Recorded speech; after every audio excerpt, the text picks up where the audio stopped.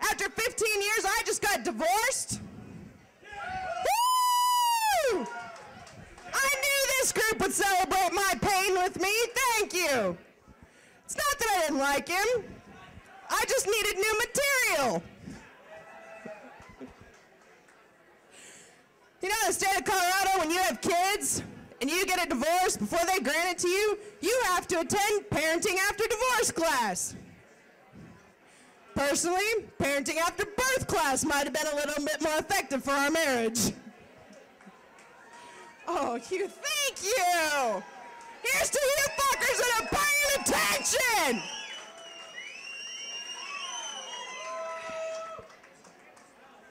Holy shit, that's good. You guys should have some of that. Woo. So we went to that class together. And when we walked in, there was a beautiful blonde sitting in the front row. I had to tell that fucker, this is not wife swap.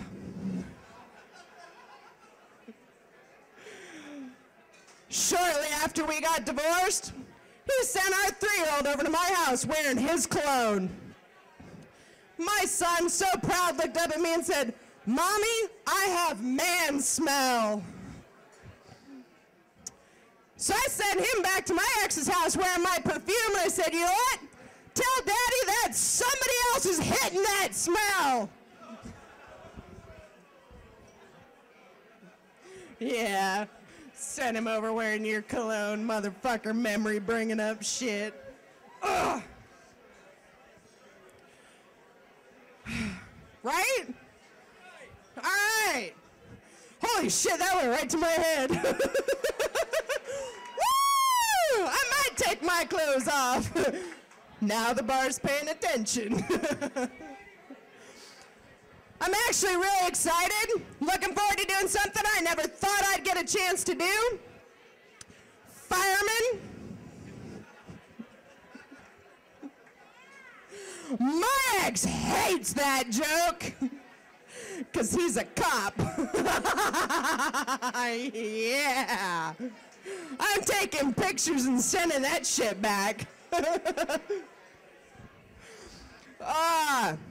I tell you what, though, dating's been rough. I'm gonna take some advice from Nora. She's not here, but we're gonna meet up later. Cause man, I met my ex when I was in high school. It seems shit's changed. Apparently, if you like a guy in the bar, you don't pass him a note asking him if he likes you too. And I don't even have a good pickup line. Because for 15 years, for me, it was so, you wanna?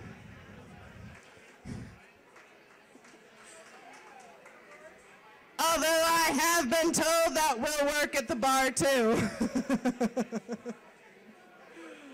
And that's my problem. Like, I'm always picking up on these hot, young, 23, sexy, studly types.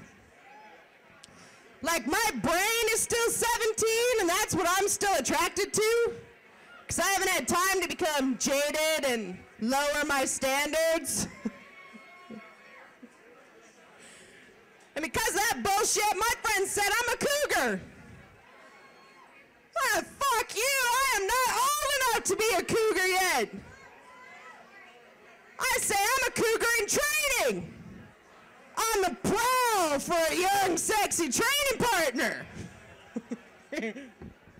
There might be some volunteers at the bar, but they are not paying attention. Speaking of hunting defenseless prey, when hunting season rolled around, my friends started posting pictures of their dead animals on Facebook. And I'd asked them to stop, because I've been in dating season now for a couple months. You don't see me posting pictures of all the meat I bagged and tagged. Thank you. Much to, I think, one gentleman's slide earlier, I tried online dating. The internet rocks, except for chat rooms. Because I've deducted that half the men in chat rooms are just looking for cyber sex. And the other half of men in chat rooms are looking for more cyber sex. And the chat rooms are like Epcot, full of ethnic diversity, kids, and lonely old people. I love them. And I feel like online guys are a little more slack with their opening lines. Had one guy tell me, "Hey baby, you'd look good on me." Or "You'd make a cute future ex-wife." I even had one motherfucker try my line. He was like, "So you wanna?" So I did.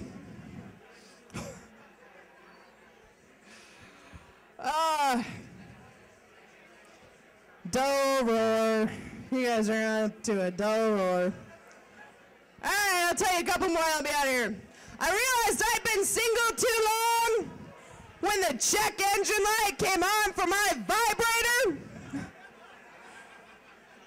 which really fucking pissed me off because I just had it in for a lube job.